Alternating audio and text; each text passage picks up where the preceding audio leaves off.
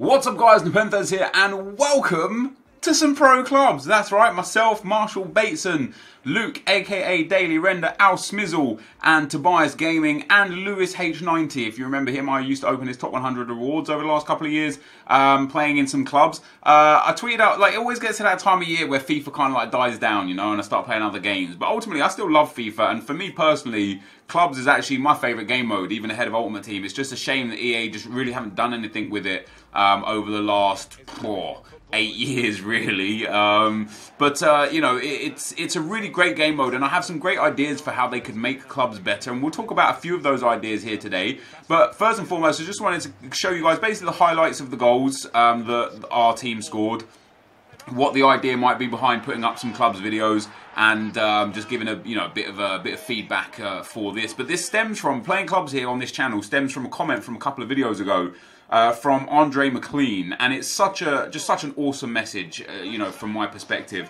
Before I read the message though, I just wanted to show you that the camera that I use on pro clubs is the player cam, so it tracks my player, so I don't get to see when we concede because I typically play out front, and even sometimes I don't get to see my own goals fly in. You'll see one goal from me, a long shot that you didn't even see go in because the camera tracks my player and not the ball. It would be cool as one of those features in pro clubs. It would be cool that when you shoot with your pro, it momentarily tracks the ball's progression rather than the player's progression. It would just be pretty cool. But anyway, enjoy some of the gameplay from some of Team Sweat. The comment reads, like the video just to support you, but man, I would rather the draft right now or some regular FUT weekly objectives, and finally Fortnite. World Cup mode is just not pulling the swing for me. I will support whichever video you post though, mad love bro. And that message just in general was really, really awesome for me to see, because it was nice to know that I don't have to conform to content ideas to get you, to have you guys watch videos, and ultimately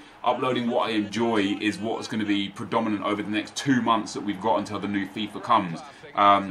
It's actually like 10 weeks, maybe even 11 weeks until the new FIFA. So we've got all of July, all of September.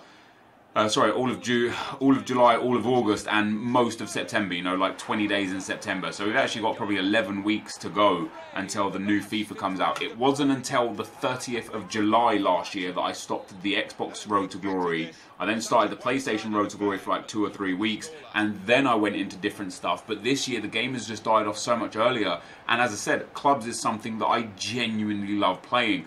So I tweeted out a few days ago that as a joke that me and some of the boys that play clubs with are going to go into VFL, and the response from like VFL, which is like the Virtual Football League, and there's a few organisations for pro clubs, the responses were just overwhelming of people wanting us to come and play. And that's unique, because normally if I tweet that I'm going to play COD, or if I tweet that I'm going to play Fortnite, or just any other game, or sometimes even other game modes within FIFA, like when I talked about playing career mode a few years ago, I just get met with hostility. Stick to your own game, stick to your own mode, don't come and infiltrate our mode, that sort of stuff. But the clubs guys were just super welcoming. They were like, come and play our mode, like, we want you here. And so what was started off as like a half joke tweet about, you know, going professional in clubs, not that there's any pay there, not that there's any like big, it's not, the club scene is not massive.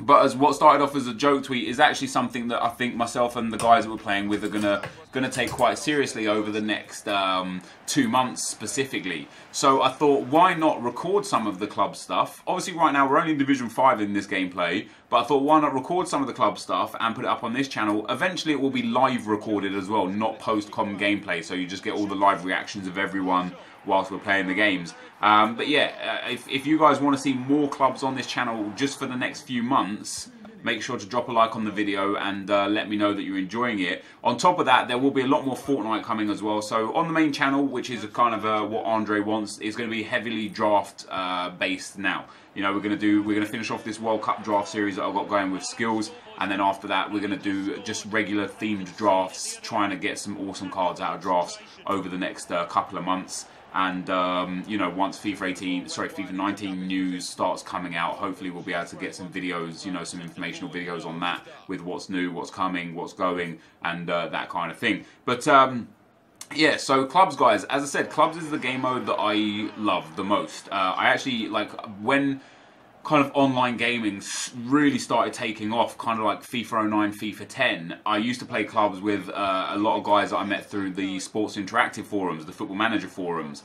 A couple of dudes, probably about, it must have been about 10 or 15 of us that used to play clubs every night for hours. And I just fell in love with the game mode. And in FIFA 10, I had played well in excess of 1,000 clubs games, which, you know, right now as a content creator, playing over 1,000 games isn't necessarily something that's like, whoa, 1,000 games. But back then, as just a player with a full-time job and just played in my spare time and just, you know, something that I did that I enjoyed the game with, it was 1,000 games was a hell of a lot of games, and it just showed the fact that clubs was so good. Now, again, sadly, clubs has just not been touched a lot in FIFA, and I think that obviously the main reason behind that is because it's not monetized as a game mode. But EA could monetize clubs so easily, they could introduce a Ultimate Team aspect to clubs whereby you can accrue credits or coins, you can buy FIFA points, and you can open packs for clubs, and in those packs you can get players that are also in Ultimate Team. So instead of playing with, you know, F. Fritz at left back, you can go and get that brand new Ashley Cole at left back and play with him there. So obviously if you have an 11-man club, not a problem, you don't need those players. But for those of you that play with 2 or 3 or 4 or 5 people, and you haven't any that's controlling anywhere from 2 to, you know, 10 players, having actual players in the game to have fun with would be a great addition, and EA could monetize that. They could also monetize special boots, special kits. I know a lot of people say, oh, you know, we've had this debate on this channel already, and I've had this debate on Twitter a couple of times over the last month or so. A lot of people believe that people wouldn't pay for boots because they're just too small, you can't see them.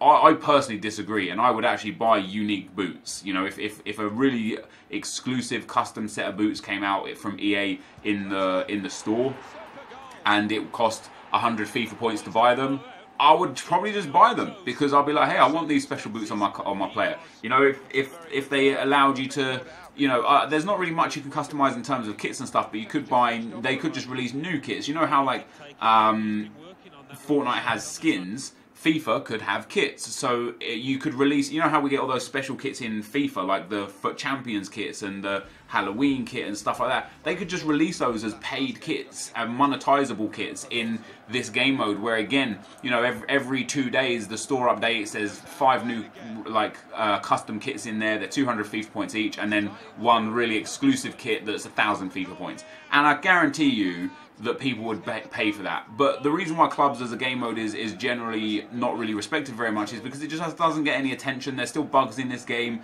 that have been in the game for years, so I hear, and there's just no real push or no real platform for this game. And as a content creator, multiple times when I have uploaded clubs in the past, it's generally way less viewed than Ultimate Team, which means it doesn't have a huge player base. But I think if they added in things like, again, you know, like an Ultimate Team, like rewards and coins, and gave it a feeling of actually growing your club, not just growing your pro, I think this could be the most successful game mode. Because right now as well, the gaming industry is heavily geared towards social gaming.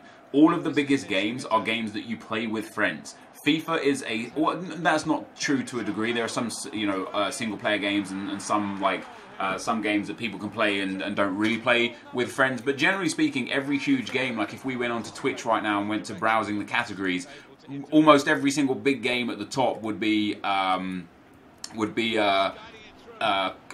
co-op online, and that's Fortnite, and that's League of Legends, and Hearthstone is actually a 1v1 game. That's RuneScape, that's PUBG, that's Dota, that's Counter-Strike, that's Battlefield, that's, you know, World of Warcraft, Grand Theft Auto, Overwatch. All of these are games that you play with people, with friends, with people in general.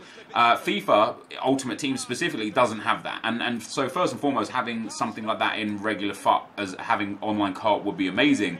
But just giving us something in clubs where there is something to work towards your club, so it's not about just, you know, getting up to Division 4, 3 or 2 and then resetting down to Division 10 to go and smack all the new clubs again, and then getting up to Division 2 and resetting again, because there's nothing to play for in clubs once you get to a certain level, and it's very easy to get to that level in clubs, sadly. So it'd be good if EA could, you know, put something towards clubs, put some time and energy towards clubs, because I'm pretty confident that the way online gaming is right now and the way social gaming is right now, I'm pretty confident that clubs could completely outclass Ultimate Team as a game mode and generate more revenue with a store-based system for unique items and skins that are purchasable by FIFA points, and from a pack system that allows you to upgrade your club and your team through opening packs. But that's just my thoughts on clubs, guys. I'm sure you guys are going to have a lot of opinions on it as well. If you could let me know your opinions down in the description, in the comment section below, it'd be amazing.